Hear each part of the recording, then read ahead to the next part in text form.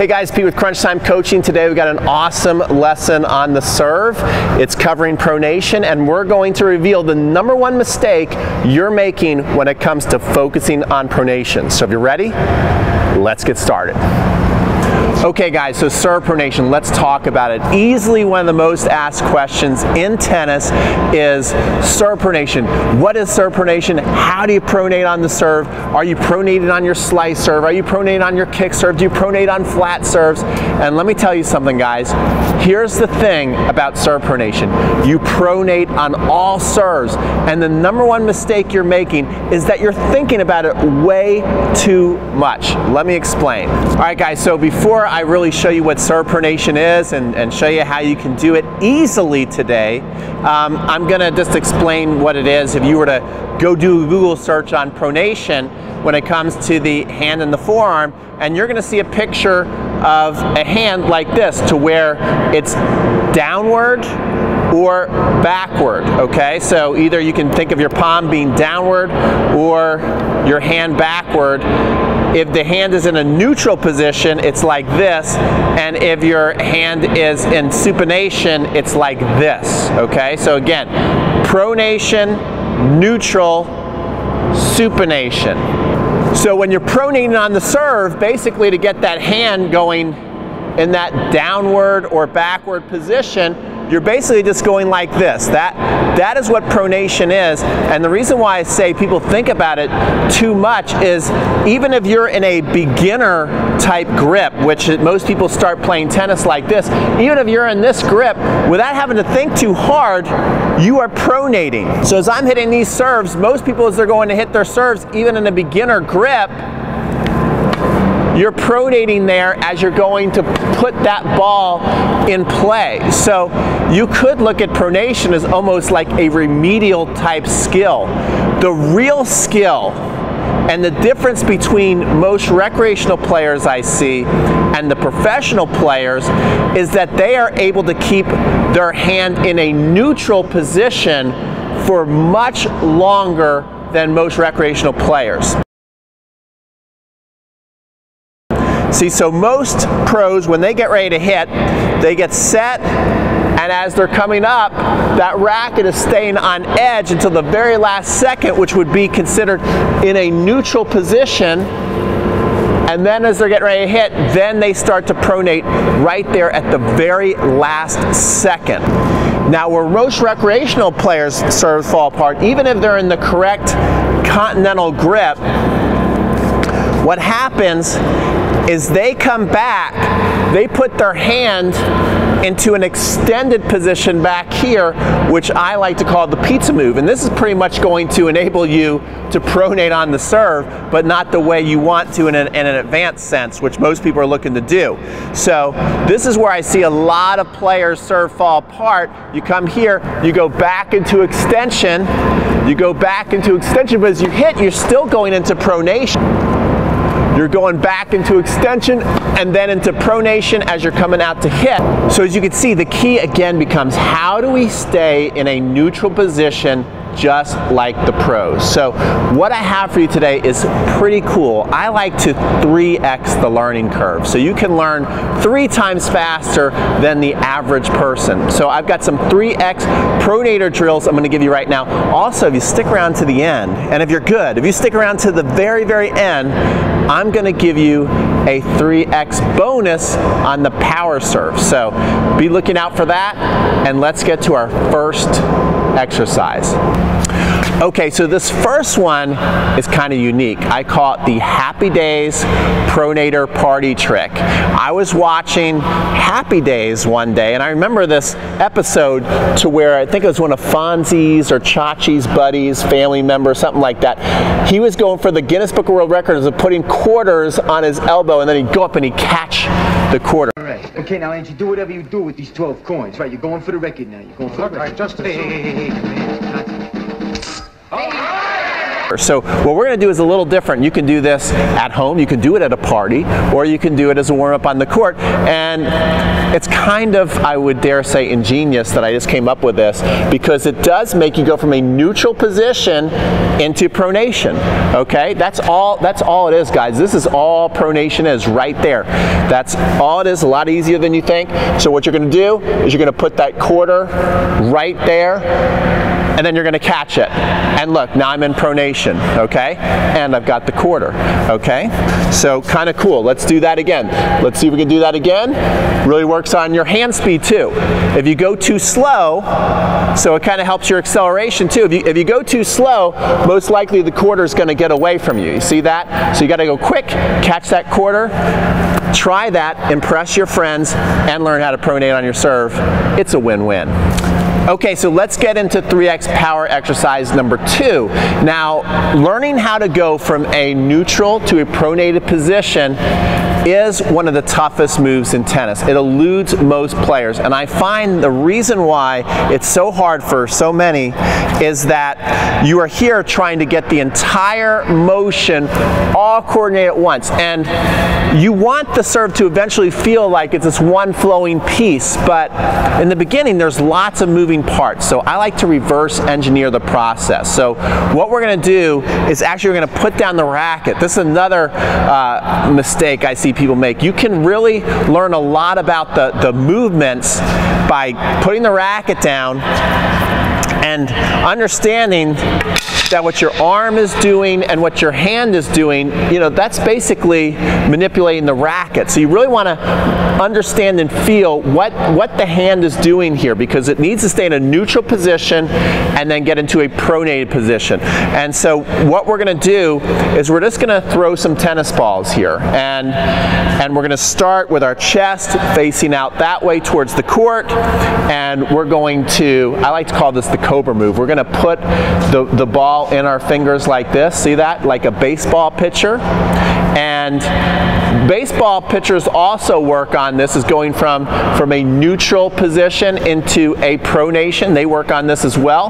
This is where you really get that whip, that snap, that pop on the serve. So we're going to come here by our ear.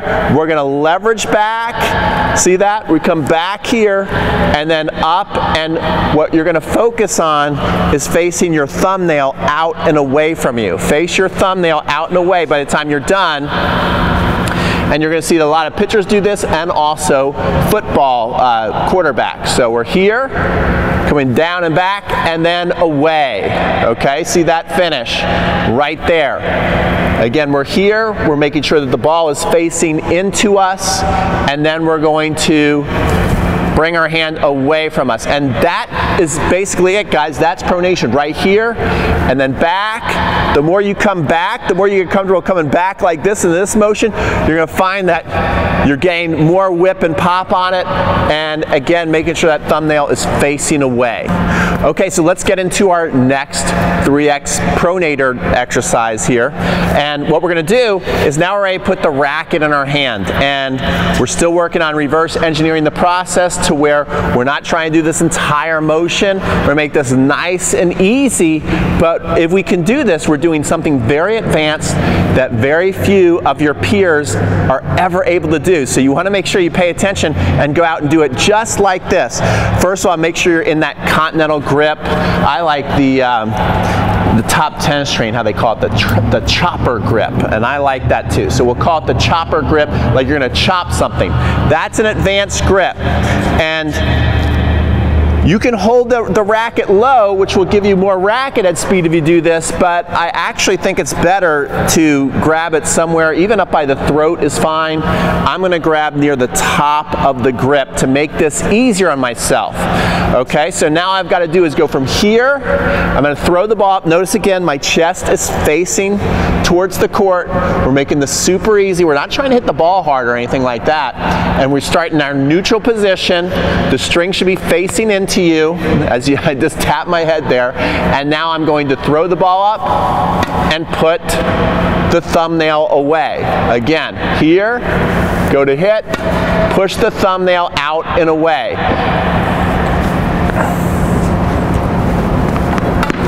One more. Notice how I'm also stopping. I'm basically hitting, stopping, and you just really want to see that work for you, where you're coming here, starting to make some solid contact, and push away. That was a nice one. You want to get a little Sampras-y with it, you can put that elbow up high like that when you finish. Now once you start to feel good with that, you can start to add in a follow through. So what you can do is you can come here in a neutral position, you lay back more. The more you get comfortable with also laying back, now you're going to get more leverage and snap up there, hit, and then you're going to relax around into what I call the ice cream scoop finish. Pretend this is an ice cream cone here, and you can lick the racket, okay? That's why I like to call it the ice cream scoop finish, that you're kind of scooping some ice cream out there at your favorite ice cream shop. And we're here. I'm going to come down more. I'm going to come up here. And then in the beginning, I suggest you can even just stop and then work it. So that's what I'm going to do on the first one. I'm going to come here. I'm going to come down more, stop, and then work it. Right? One more. Then you can make it flow. Now I'll go a little more to where it's kind of a little more continuous here. Stop and go into the ice cream scoop finish. And last one, I'm just going to let the whole thing work itself out in a nice smooth motion. Okay, now next progression, what you can do is now start to stand sideways like you see most of the pros stand, pretty much every single pro, and you still start in that neutral position, and now you're going to throw that ball up and come around. You're going to throw that ball up, hit it, push out, and relax around the ice cream scoop finish. Come here, pronate out and around. Let me do that again. Good here, set, pronate out and come around. Just relaxing here. Just getting set, getting comfortable in that neutral position.